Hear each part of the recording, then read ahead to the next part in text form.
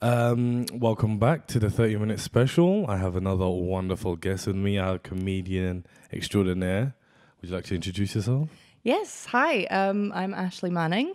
As you say, I'm a comedian, but I dabble in kind of other bits and bobs as well.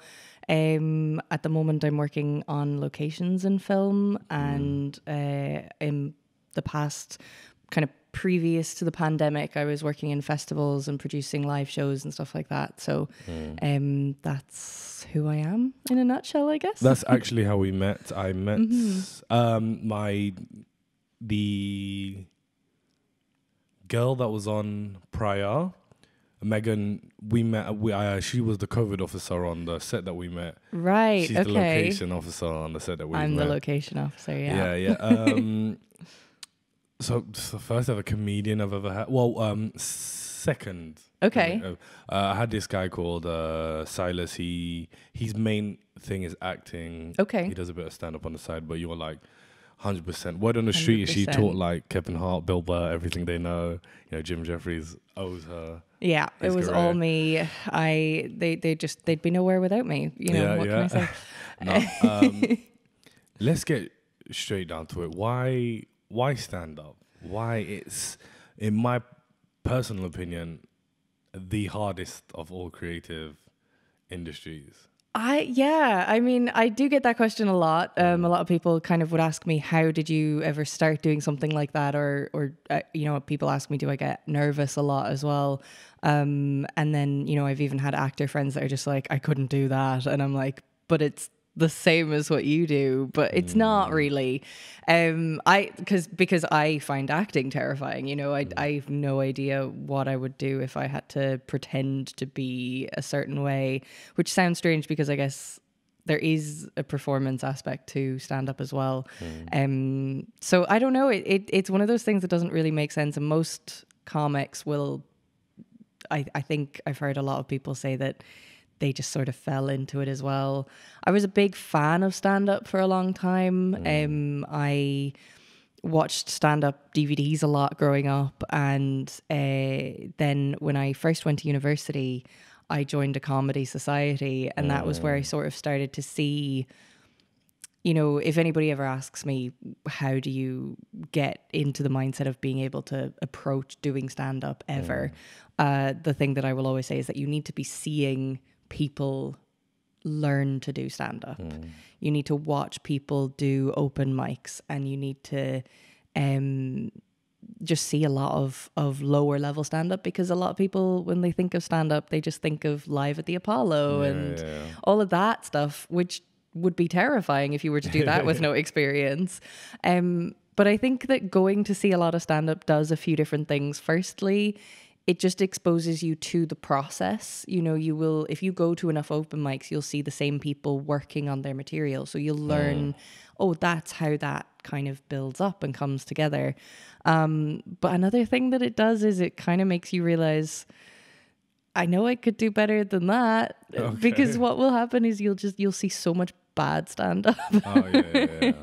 And I guess as well, the only other thing that it would do then is it just it makes you realize that even when somebody does badly, you still recognize that they've gotten up and they've tried and they've achieved something, and you don't judge them as much as you think people would judge you. And you kind of just get used to that, like, oh, you have to learn to do this. You don't just get up and do it. I was gonna ask this question a little later, but we're gonna ask this now. Have you ever bombed on stage? Oh my God, yes. No stand-up, no comic has ever just, glided through their career with no bombs. Every single stand-up has bombed. What's your worst bombing story?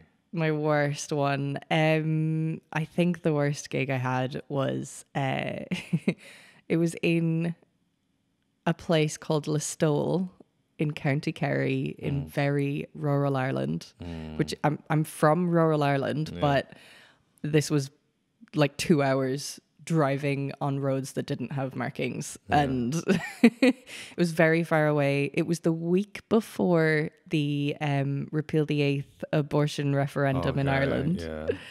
And I, as had most other comics had been doing up to that referendum, had been wearing, you know, repeal the eighth and vote yes and all this sort of thing. Everybody was wearing the gear, and a lot of people were doing material about the referendum and everything.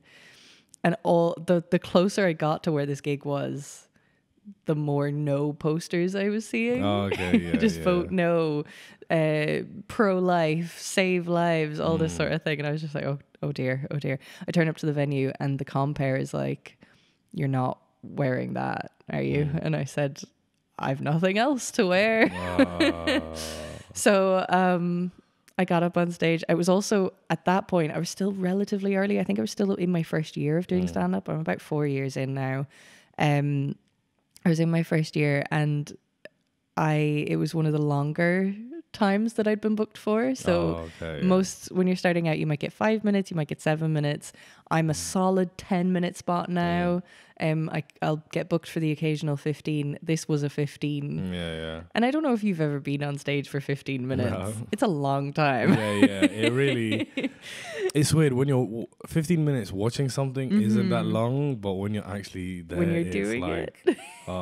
And when you're bombing, 1 minute is long. Yeah. Like, it's so long. And I was doing all my material, and there was one solitary woman who seemed to be enjoying it. And about halfway through, I lost her. I saw the light die in her eyes. That was brutal. And the rest of it was just a survival. It was just get to the end. You hear a lot of comics. This might just be an American thing, but you hear a lot of comics saying they don't get paid for the gigs they do sometimes, because like they're meant to get paid, but maybe the show didn't do as well as the club wanted, so then they just not pay you or something. Yeah, there's a lot of unpaid work in stand-up. Like, I have not ever earned enough to start paying taxes on it. Oh, yeah. You know, like, it's really, really low paid.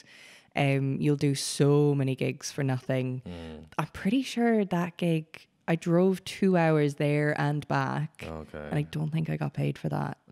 Like, it's, you do, but it had a good lineup. It was being booked by somebody who was well respected. So it was like, oh, maybe I should be in with these people. And now I wouldn't do that gig now. Fair enough. Oh man, I do generally have a lot of respect. I mean, I've seen, like, I'll tell you this, I'll never in my life ever go to a comedy show just because I can't handle it if someone's like not doing well. Like I'd be like, oh, I'd cringe. I love that. So man. I don't like it. I don't know if you ever watched a film called Joker. I haven't actually watched it, which is bizarre for a stand-up. It's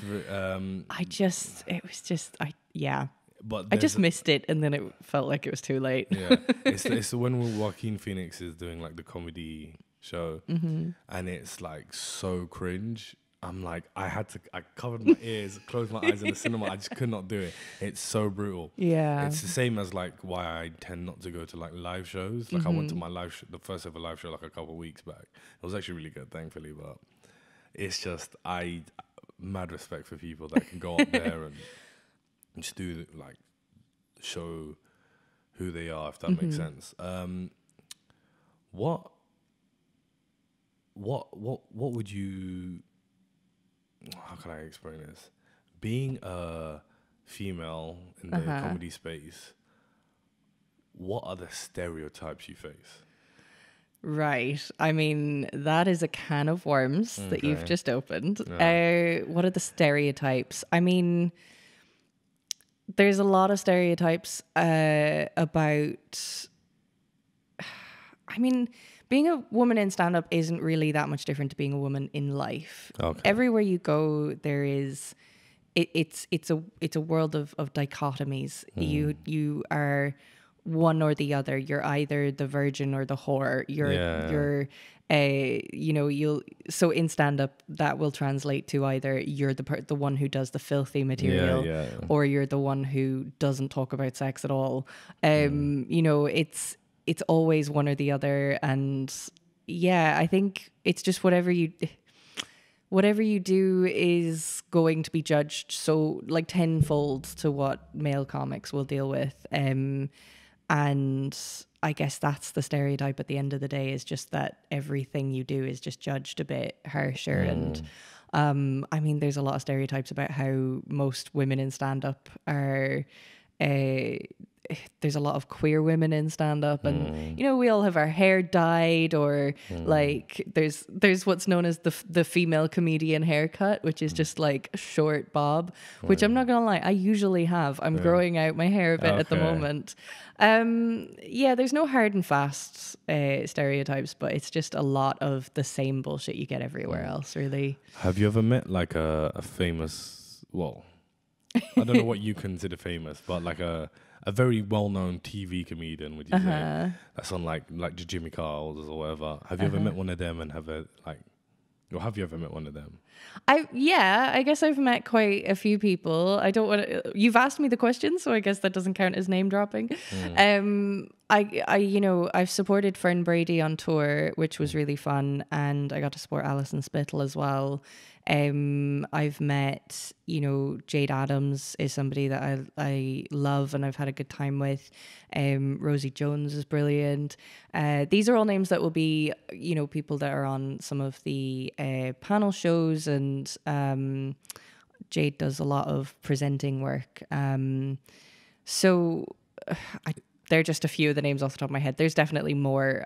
Is that the aim? To be on like... No, they won't put me on television.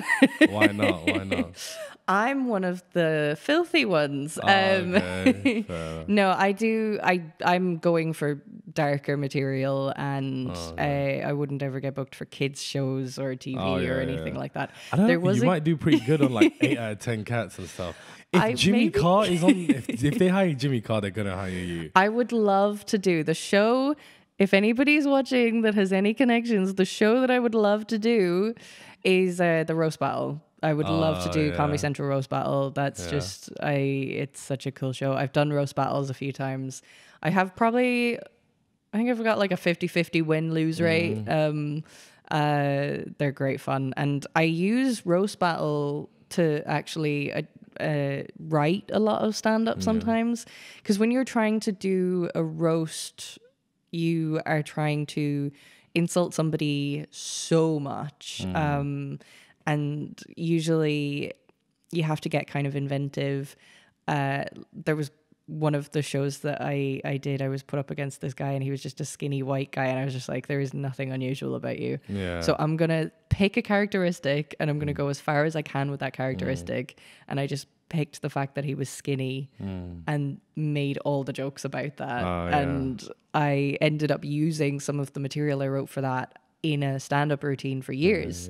I would still pull it out here and there, because what you then do is you take that material that's about this one person and then you just create a character in a story that you tell on stage, and you just make it about this thing then. You never know, man. You might I think you probably, the chances of you getting booked to TV are so high if you do have that dirty... We'll see. Because all the comedy shows, like panel shows that I watch, all have like I say, people like Jimmy Carr or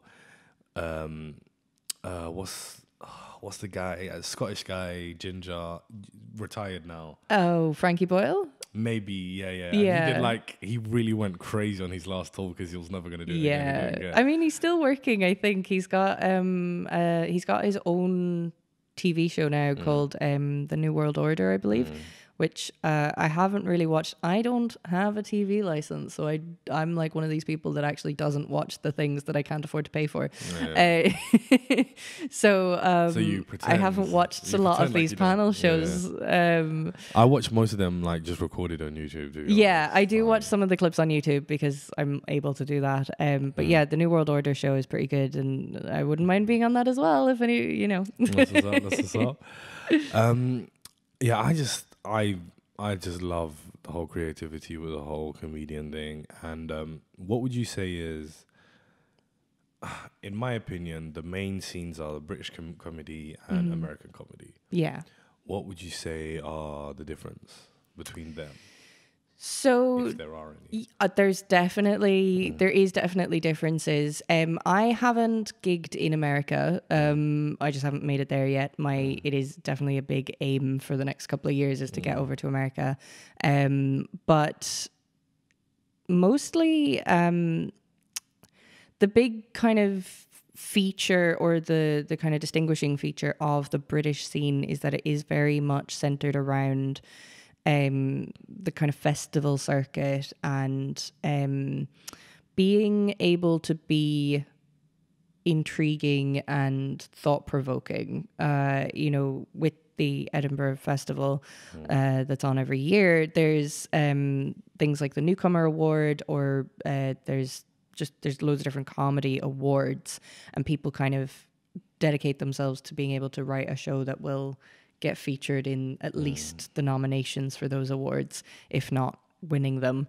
And so a lot of people will try and create shows that say something that seems important. And I say seems important because, they don't always hit the mark, but they're trying. So people will try and say something as well as making you laugh. There was one of the bigger shows in the past few years was Hannah Gadsby's Nanette, which there was a lot of talk about because many people argued that it was stand-up tragedy rather than actual comedy. She talked about really, really heavy things in that show. But at the end of the day, she had an hour to do with what she pleased. And, she created something that was definitely revolutionary and very interesting and important. And whether or not it's stand-up does it matter? Shut up and listen to the show. Yeah. That's another question. Do you think comedians should, what's the word I'm looking, censor themselves just because of the world we live in now? No, I don't think so. I think that you have a responsibility to make sure that what you're saying is. We kind of overuse the phrase punching the right direction. You don't want to be punching down. You don't want to be talking about things that you don't have experience with, or that you are maybe a bit on the privileged side of. At the same time, I've seen a lot of straight white guys recently doing really interesting and thought-provoking material on trans rights or anything like that. And but they have done it in a way that's, they're pointing out something. They're not saying I'm the ultimate authority on this. They're pointing out something that people need to be aware of. And I think anything is open for being talked about and being joked about. You can joke about anything. But you have the reason I asked for the question is just with the whole Dave Chappelle thing that happened with what he said. I know two comedians. One has unfortunately passed away, Patrice O'Neill and Corey Holcomb, who some of their stuff is really hilarious, but would get them cancelled immediately. Yeah. Like Corey Holcomb has a bunch of abortion jokes, and obviously I'm not a woman, I've never had an abortion, I have no idea what it feels like. But I'll be honest, I laughed at it. It was pretty funny. But I don't agree with what he says. It's just a funny, a bit of a funny joke. And there's loads of other people who, I forgot whatever this guy's name was, but he told a joke about how, well, I'm going to butcher the joke so bad, so it's not going to be funny, but he talks about how he thinks being gay isn't a choice. Okay. Because the way is because there's black gay people in America. And there's no way that they're thinking, being black in America is easy enough. Let me just choose to be gay as well. And that's how it's so much funnier when he does it. I'm not a comedian. I don't really know how to do the punchline and whatnot, but it just made me laugh so much. But he actually got in trouble for it. He is of, I'm going to assume, Middle Eastern descent or Indian descent. And the girls and guys, I think, that were accusing him of being homophobic and racist, right, were white, prep school kids. And it was they had a laugh about it. They were That like, is the thing. irony that a non-person of color is telling a person of color. Yeah. Yeah. I mean, there's a lot of that. I was recently speaking with a stand-up friend of mine, and he has a part of his show where he's talking about two friends of his who are speaking Mandarin. Okay. And he's doing it is integral to the bit that he mimics their conversation because he is talking about the fact that he didn't understand what they were saying. And the bit was fine, and it worked, and it was going to be put onto a television show, and the producers made him learn the actual Mandarin of the conversation because they couldn't have him coming on just mimicking Mandarin. And he questioned it. He was a bit like, why? Because the people his friends who had been speaking Mandarin had never had an issue with the joke. And he was a bit like, why do I have to learn the Mandarin? And they were like, because white people will write to us to complain about this. It is always that thing. To be offended on behalf of somebody is a very interesting concept. I think...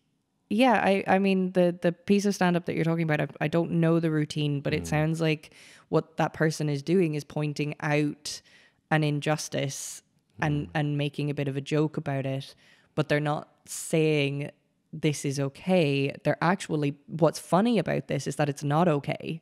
You know, they're not saying that, you know, we can make jokes at the expense of homosexual people or of any other race. What he's pointing out is that this is ridiculous. And here's the funny thing. You can talk about how, I'm so offended, but there's definitely a really inappropriate joke that makes you laugh every time. Oh, yeah. I know one that, I'm not trying to bring up the Joe Rogan podcast, but Joe Rogan, Tom Segura, I think Ari Shafir and Bert Kreischer, they're talking about a Norm Macdonald joke. Right. And the punchline, it's so bad. I'm not even going to repeat it, but... I won't lie, I laughed at it, but it is so bad. Like it's like definitely you're in serious trouble for doing it. 'Cause it's not even like he's like saying how bad it is. He's just being like really rude or whatever. But I did laugh at it, so I can't like then turn around and go, "Oh, you're the terrible person. I laughed at your joke, innit?" Yeah. I don't think you can, because there's a huge that's how a lot of their stand-up has come about, I think, is that there's just the shock factor. It's just, I've said something audacious, therefore people have reacted. You're reacting, you're laughing because that's the context you've been given. And there's a huge market for just shock comedy. And it's just about saying something. But I think when you go, this is another thing, is that with this whole cancel culture thing, is that a lot of jokes can be taken out of context. If you take one joke out of an hour-long show and you say that joke is problematic, you know, it's not really doing the joke any justice. It's not doing the act any justice. And also, we get it wrong. Like, I've said stuff on stage and then gone, I don't really think that's great, actually. And I've had complaints made to venues about me and stuff like that, and I've had to go away and really think, do I agree with this complaint? And ultimately I've had to make decisions about what I say. Also, sometimes it's just not for you. Like, the comedy just might not be for you. Like, I understand if you go to like a I don't know, a comedy club and see a comedian for the first time and they say something so that offends you, okay, fair enough, you're offended, whatever. But if you go buy tickets to a certain person, like I know I mentioned Jimmy Carr, and I'm just trying to name well-known comedians everyone will know. He is the name that gets mentioned a lot in this conversation. If you go to Jimmy Carr knowing that he does say some really crazy stuff and then get offended, you've literally just gone out of your way to be offended. Like, you paid money to like just complain pretty much, and I just think sometimes it's just silly, to be honest. Yeah, it is. It gets a little bit out of hand, and I think The thing that people don't really realize as well is, you know, so many people are complaining about cancel culture and getting kind of cancelled and all this sort of thing. Louis C.K. is still doing stand-up. Yeah. Calm down. Nobody's losing their livelihoods just yet. Especially because people who are cancelling other people didn't even mess with them in the first place. Like, I can't go say I'm cancelling Louis C.K. when I've never watched any of his stand-up, never watched anything that he was in. I can't then cancel him because I wasn't like supporting him in the first place. The only people who can cancel someone are their fans. Yeah. That's it. But, you know, people just want to be part of the trend. Yeah. I mean, with the BLM protests in America, especially in LA with all the social media stars that were like pretending to like do all that stuff. It's just people wanting to be part of. Yeah, people just want to be a part of the traction, the snowball.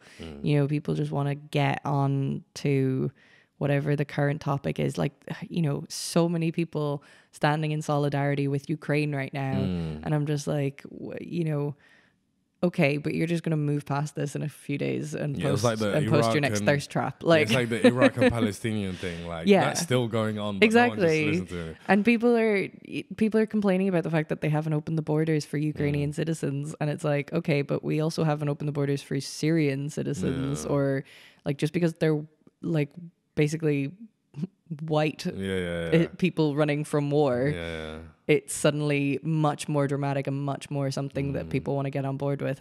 And now I think there's nuance to that as well, because of course Ukraine is part of Europe and we're in the European Union, protect your own, that kind of thing. But I do think there's a lot of hypocrisy going to happen with all of this, and I'm honestly intrigued to see how it plays out. Well, I mean, it's going to be crazy. I mentioned it to somebody the other day, and they were just like, "Oh, China's going to invade Taiwan next." I was like, "Great, World War III." No. If you are shocked by the events right now, you've not been paying attention. Like, World War III is exactly where we've been headed the past few years.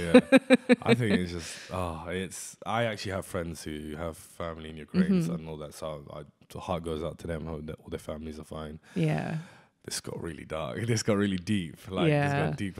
Now, quickly before we end up, because unfortunately we're hitting that 30-minute mark, do you have any gigs coming up? Anything to look out for? I have. Do you have a set online? I don't have any sets online. I do have one clip of myself doing, it was an event a couple of years ago called Bright Club, which is actually where they get academics to do stand-up material. And I was invited to do it as an academic at the time rather than as a stand-up. So I have that clip online, which is called Death of the Artist. If you put in Death of the Artist and my name, you'll find it.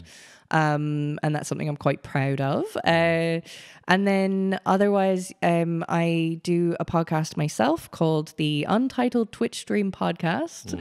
We are all about brevity. We stream 5 nights a week on Twitch. It's a live podcast interactive experience, and then you can listen back on YouTube and Spotify. We are currently taking a break because a friend of ours recently died, and we're just taking a little bit of time. But we're hoping to be back really, really soon. So that's on Twitch. In terms of shows, I'm going to be in Edinburgh a bit. I gig regularly at the Monkey Barrel Comedy Club in Edinburgh, which, if you're just looking for a good night out, I'd recommend going there as well. And I think I'm going to be at the Stand soon in Glasgow. If you follow me on social media, you can pretty much find it all. I'm at A Man Comedian on all socials. Well, I'll make sure I put everything down in the description. Thank you very much. Thank you for coming on. Yeah, cheers. This was great. Sure, man. Make sure you go out again. Like I said, I put everything down in the description. Thank you for coming back for another episode, and make sure you tune in next week too. Peace.